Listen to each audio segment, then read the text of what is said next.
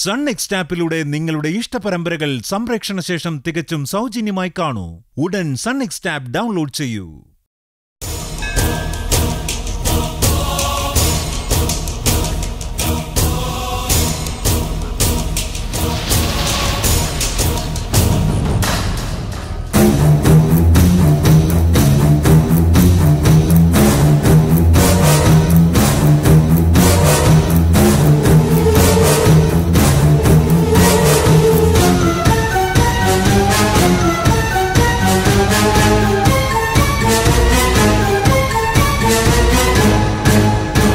ഒന്ന് പ്രദക്ഷിണം വെച്ച് തൊഴുതു വന്നോളൂ. അർച്ചനയ്ക്ക് സമയമെടുക്കും. ലച്ചു, നമുക്ക് ഗണപതി തൊഴുതിട്ട് വരാം.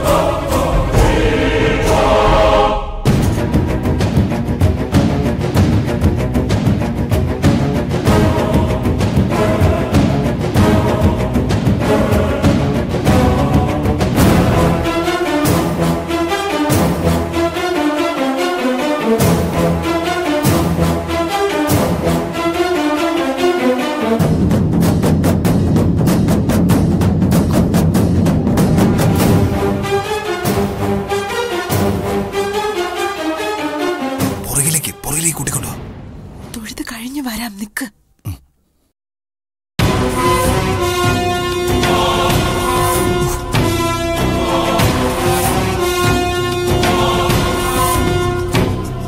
നീ എന്താ സിത്താരെ ആകാശത്തേക്ക് നോക്കി നിൽക്കുന്നേ? അത് ഒരു കൃഷ്ണപരുന്ത്, അതാ. ആഹാ, നല്ല ലക്ഷണമാണല്ലോ. വാ.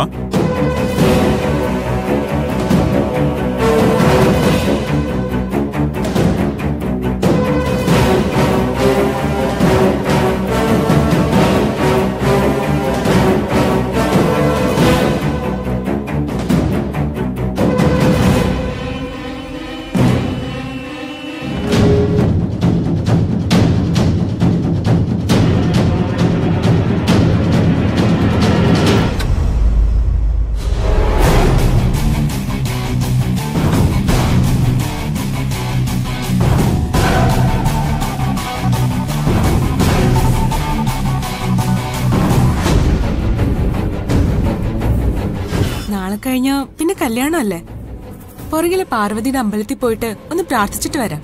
നിങ്ങൾ ചെല്ല്, എനിക്ക് മേൽശാന്തിയോട് കല്യാണത്തിന്റെ കുറച്ച് കാര്യങ്ങൾ പറയാനുണ്ട്. വാ ശ്രീകുട്ടി.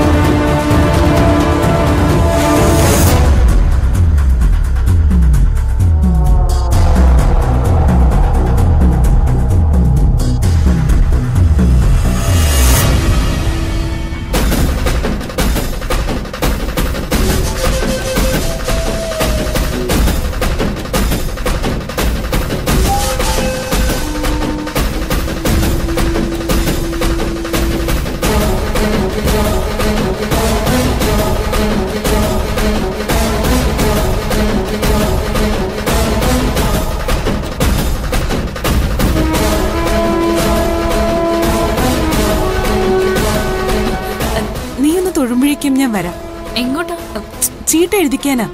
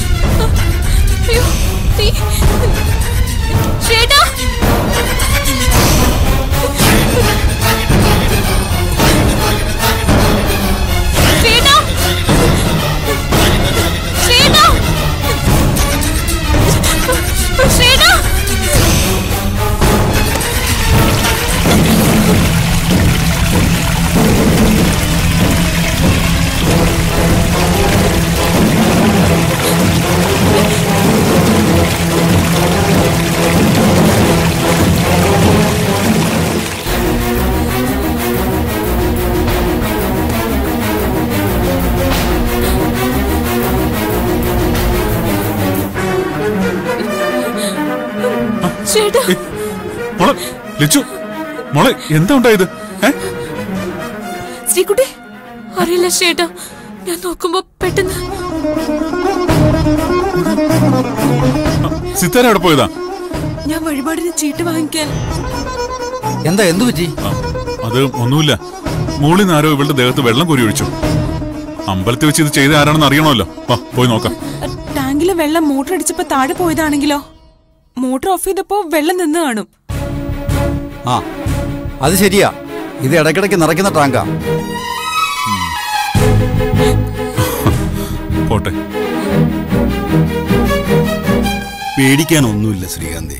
മാത്രമല്ല അമ്പലത്തിലെ കാര്യങ്ങൾക്ക് എടുക്കുന്ന വെള്ളമല്ലേ, തീർത്ഥജലത്തിന്റെ ഫലം തന്നെ. ഭഗവാൻ മനഃപൂർവ്വം അഭിഷേകം ചെയ്തതാണെന്ന് കൂട്ടിക്കോളൂ.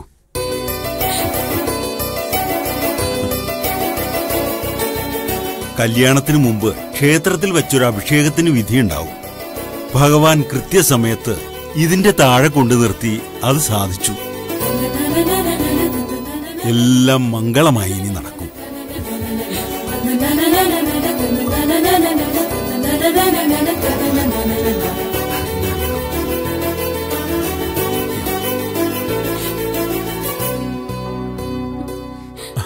പെട്ടെന്ന് വെള്ളം വന്ന് വീണപ്പോ നീ പേടിച്ചു പോയോ? വെള്ളമല്ല ശ്രീയേട്ടാ, തീയായിരുന്നു. തീയോ? അതെ. നോക്ക്.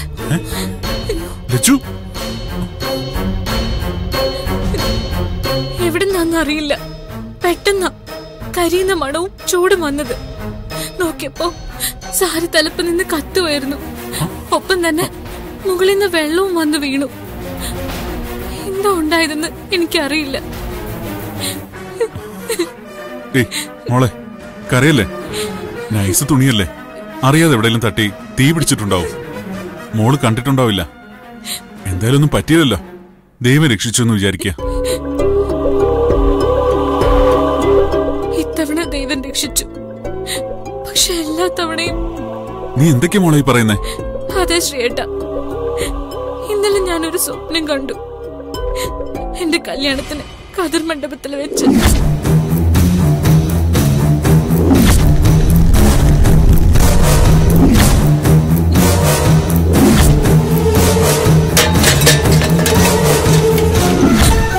പിന്നെ കെട്ട് നടക്കുമ്പോ അവിടേക്ക് പോലീസും രോഹിത്തും എല്ലാവരും വന്ന് അവരെല്ലാം കൂടി ശ്രീയേട്ടനെ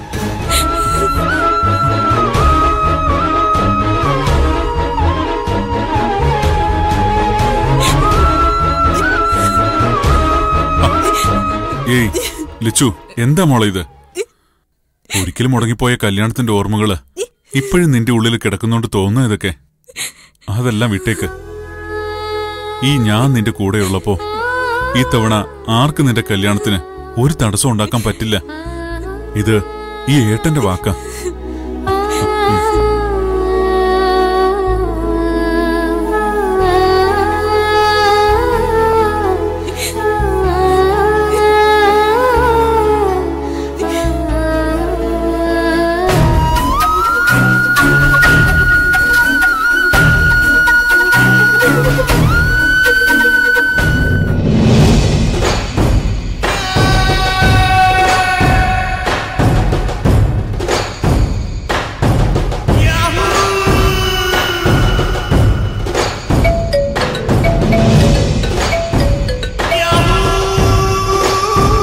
ഹലോ ഹലോ, എന്തായി?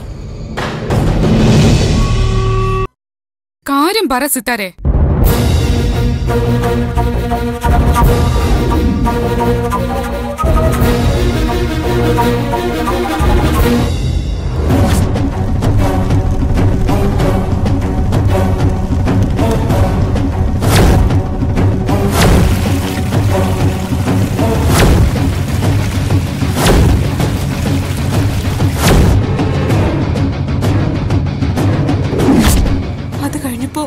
ശ്രീയേട്ടൻ ശ്രീലക്ഷ്മിയും കൊണ്ട് നേരെ വീട്ടിലോട്ട് പോയി.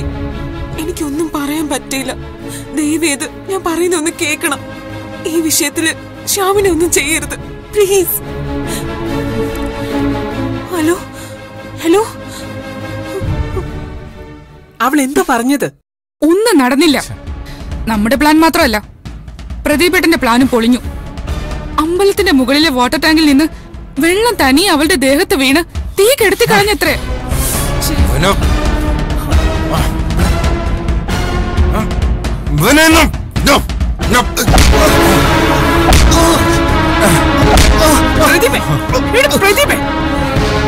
നിർത്താനാ പറഞ്ഞത്. ഇനി ഞാൻ പറയാൻ എന്ത് വേണമെന്ന് അതനുസരിച്ച് ചെയ്താ മതി ബാക്കിയൊക്കെ. അപ്പൊ ഇവനോ? ഇവിടെ കിടക്കട്ടെ, നീ എന്റെ കൂടെ വാ. പ്രദീപേ, ഇവിടെ തന്നെ കാണണം. എടുത്തു ചാടി എന്തെങ്കിലും ചെയ്ത് പ്രശ്നം ഉണ്ടാക്കരുത്.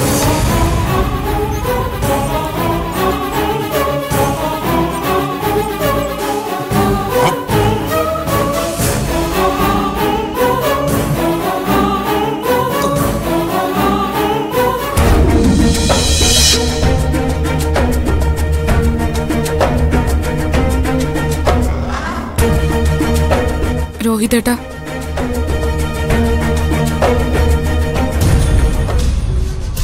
നിനക്ക് ഞങ്ങളോട് ദേഷ്യമുണ്ട് രോഹിത്. നീ ഞങ്ങളെ തെറ്റിദ്ധരിച്ചിരിക്കുക. എനിക്ക് നിങ്ങളെപ്പറ്റി ഇപ്പൊ ശരിയായ ധാരണയുള്ളൂ. ഇനി സംസാരിച്ച് നിൽക്കണമെന്നില്ല. ഞങ്ങൾ എന്താണ് ഉദ്ദേശിച്ചതെന്ന് മനസ്സിലാക്കിയിട്ട് നീ മതി. ഇനി നിങ്ങളുടെ ആരുടെയും വിശദീകരണം എനിക്ക് കേൾക്കണ്ട. എന്റെ മുന്നിൽ ആരും വരികയും വേണ്ട. നീ അനാവശ്യമായിട്ട് ഞങ്ങളോട് ദേഷ്യപ്പെടുന്നത്. എന്റെ ജീവിതം വെച്ചാ നിങ്ങൾ പന്താടിയത്. എന്നിട്ട് ഞാൻ ദേഷ്യപ്പെടുന്നതാണ് ഇപ്പൊ പ്രശ്നം. നിങ്ങൾക്ക് അല്പമെങ്കിലും മനസാക്ഷിയുണ്ടോ?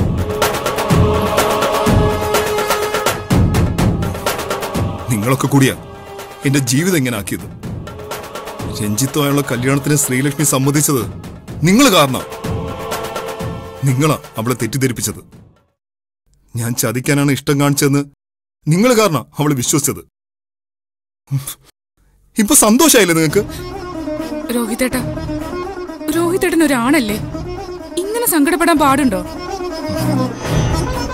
ആണായി പറഞ്ഞാലും നിന്റെ ചേട്ടനായി പോയില്ലേ, അതിന് സങ്കടപ്പെട്ടല്ലേ മതിയാവും. നീ പറഞ്ഞത് ശരിയാ രോഹിത്.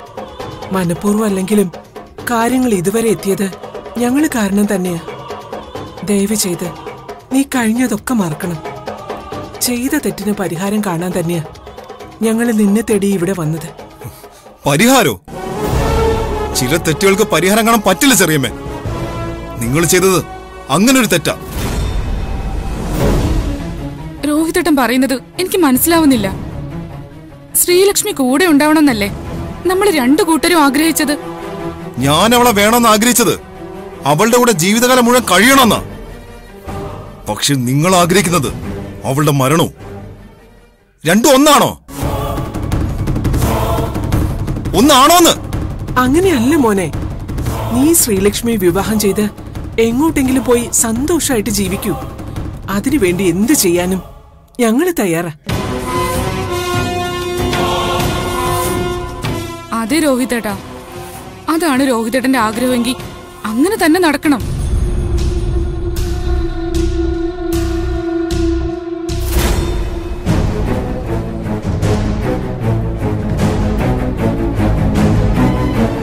എന്താ ഒന്നും പറയാത്തെ?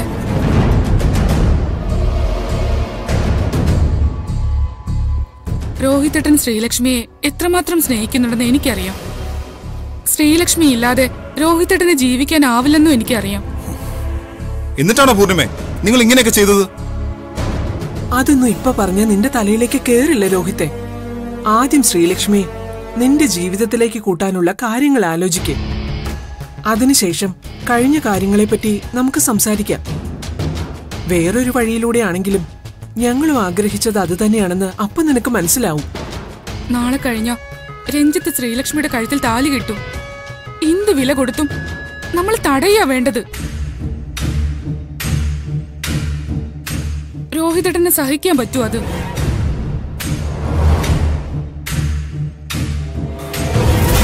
അങ്ങനെ ഒരു നിമിഷം ഉണ്ടായ പിന്നെ രോഹിത് ഈ ഭൂമിയിലുണ്ടാവില്ല, ഉറപ്പാ. അങ്ങനെയൊന്നും പറയരുത് രോഹിത്. ഞങ്ങള് ജീവിച്ചിരിക്കുമ്പോ അത് നടക്കില്ല. മണ്ഡപത്തിൽ നിന്ന് കടത്തിക്കൊണ്ട് വന്നിട്ടാണെങ്കിലും ഞങ്ങള് നീയും ശ്രീലക്ഷ്മിയായിട്ടുള്ള വിവാഹം നടത്തും. അതെന്റെ വാക്കാ. ഒന്ന് നിർത്തോ?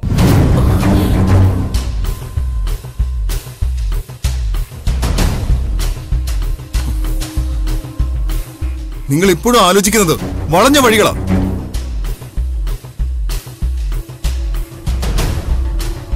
അങ്ങനെ കൊണ്ടുവന്നാൽ ശ്രീലക്ഷ്മി എന്നോട് ജീവിക്കുന്നാണോ നിങ്ങളുടെയൊക്കെ വിചാരം? കെട്ടിയ താലി വലിച്ചെറിഞ്ഞ് അവൾ അവളുടെ വഴിക്ക് പോവും. നിങ്ങൾക്ക് അവളെ ഇതുവരെ മനസ്സിലായിട്ടില്ല. ശ്രീലക്ഷ്മിയുടെ തെറ്റിദ്ധാരണയാ ഈ കുഴപ്പങ്ങൾക്കെല്ലാം കാരണം. രോഹിതേട്ടന് ഒരു തെറ്റും ചെയ്തിട്ടില്ല എന്ന് ബോധ്യപ്പെട്ട തീരാവുന്ന പ്രശ്നങ്ങളെ നിങ്ങൾക്കിടയിലുള്ളൂ. താലി കെട്ടിക്കഴിഞ്ഞാലും അത് പറഞ്ഞു ബോധ്യപ്പെടുത്താവുന്നതല്ലേ ഉള്ളൂ. ഓഹോ, അതിന് ഞാൻ അവളെ കടത്തിക്കൊണ്ടുവന്ന് കള്ളത്താലി കെട്ടണം അല്ലേ?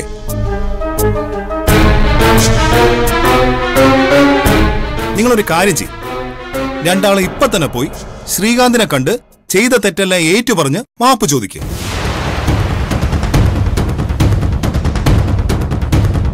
എനിക്കും നിങ്ങൾ ചെയ്തതിനും യാതൊരു ബന്ധവുമില്ലെന്ന് പറഞ്ഞു മനസ്സിലാക്കുക. എന്താ, പറ്റുമോ? നിനക്ക് വേണ്ടി ഞങ്ങൾ അതും വേണമെങ്കിൽ ചെയ്യാം രോഹിത്. പക്ഷേ ഈ കല്യാണ തിരക്കിനിടയിൽ ശ്രീകാന്ത് അതിന് നിന്ന് തരുമെന്ന് നീ വിചാരിക്കുന്നുണ്ടോ?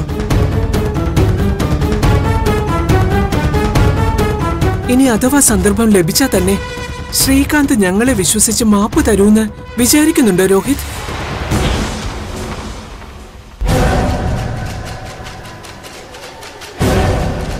അത് നടക്കില്ല. ഇനി ഞങ്ങളെ ആ പടി കയറാൻ പോലും ശ്രീകാന്ത് അനുവദിക്കില്ല. രോഹിതേട്ടൻ വിശ്വസിച്ചാലും ഇല്ലെങ്കിലും ശ്രീലക്ഷ്മിയും രോഹിതേട്ടനെയും ചേർത്ത് വെക്കണമെന്ന് തന്നെയാ ഞങ്ങൾ ആഗ്രഹിച്ചത്. ഇപ്പോഴും ശ്രമിച്ചുകൊണ്ടിരിക്കുന്നതും അതിനുവേണ്ടി തന്നെയാ.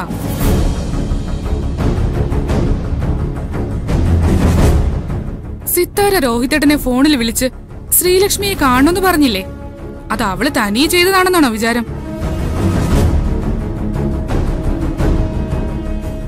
ഞങ്ങൾ അവളെ വിളിച്ച് കരഞ്ഞു കാല് പിടിച്ചിട്ടാ അവൾ അതിന് സമ്മതിച്ചത്. ഞങ്ങൾക്കൊരു തെറ്റുപറ്റി, സമ്മതിച്ചു. പക്ഷെ അതിനു പിന്നിൽ നിന്റെ നന്മ തന്നെ ആയിരുന്നു ലക്ഷ്യം. നീ ഞങ്ങളൊന്ന് വിശ്വസിക്കേ. നമ്മള് രണ്ടു കൂട്ടരും രണ്ടു തരത്തിൽ ഇങ്ങനെ ശ്രമിച്ചതുകൊണ്ടായില്ല രോഹിതേട്ടാ. ഒരുമിച്ച് ശ്രമിക്കണം, എന്നാലേ കാര്യം നടക്കൂ. നമ്മുടെ മുന്നിൽ അധികം സമയമില്ല. നാളെ രാത്രി അവളുടെ കല്യാണത്തിന്റെ ഹൽദി ആഘോഷമാണ്. മറ്റന്നാ വിവാഹം. നാളെ രാത്രിക്കുള്ളിൽ എങ്ങനെയെങ്കിലും നമുക്ക് അവളെ സത്യം ബോധ്യപ്പെടുത്താൻ പറ്റണം. രോഹിതേട്ടൻ അതിന് പറ്റുമോ?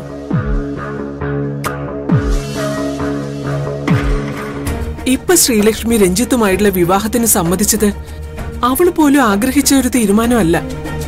അവളുടെ ഉള്ളിലെ തെറ്റിദ്ധാരണയാ അതിന് പ്രേരിപ്പിച്ചത്. അത് മാറണം. അവളുടെ ഉള്ളിൽ ഇപ്പോഴും നിന്നോടുള്ള സ്നേഹമുണ്ട് രോഹിത്തെ.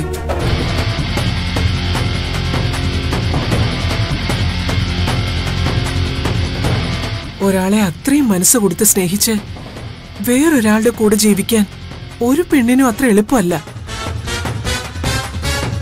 നീ അവളെ അത് പറഞ്ഞ് ബോധ്യപ്പെടുത്തണം.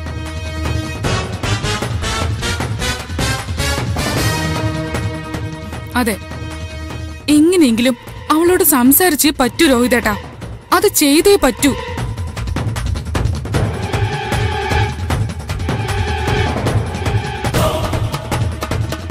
ഞാൻ പോവാം, സംസാരിക്കാം.